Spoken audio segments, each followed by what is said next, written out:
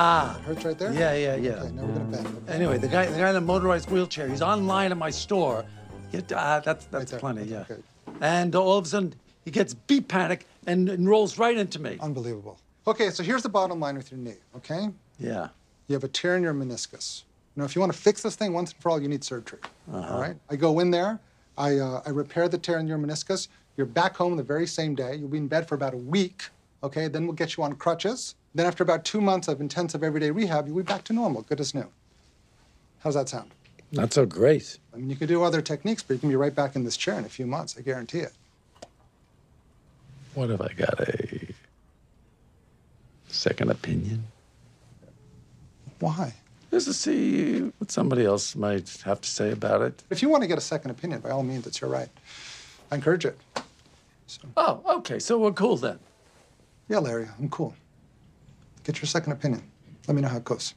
You know, a lot of people are going to say to me, did you get a second opinion? So I can say, yeah, I got a second opinion. So it's just so you can tell your friends you did it. It's not even saying it to my friends, it's saying it to my late mother, okay? Who I'll hear in my head, Larry, what are you doing? Get a second opinion. Are you stupid? What do I need to hear that? Yeah, you don't want to hear that. No, even though she's dead, I need to shut her up. Got it. All right. You can validate your parking out front there. Careful. Hey, Larry. Joey. How's it going? Not terrible. How's your coffee shop doing? Doing quite well. Really? Yeah. You looking for, any people? You're looking for... I am. I've been really unhappy where I am, and I'm looking for something new. Joey, you think I'm going to turn down a Funkhauser? Larry. Yeah, of course. That'd Come be on. Great. Thank you. Really terrific. I can't wait to start. All right. Well, maybe even tomorrow. Perfect. Joey, what's going on over here? Oh, I'm just waiting for it to get hot. You're waiting for it to get hot? I don't think you respect the drought. I do respect the drought. Do you respect the drought, Joey? I do respect the drought. What? Whoa. What? What? Woo! Whoa. Joey. Larry. Yikes. I mean, I support you transitioning, but you gave yourself quite a large penis there.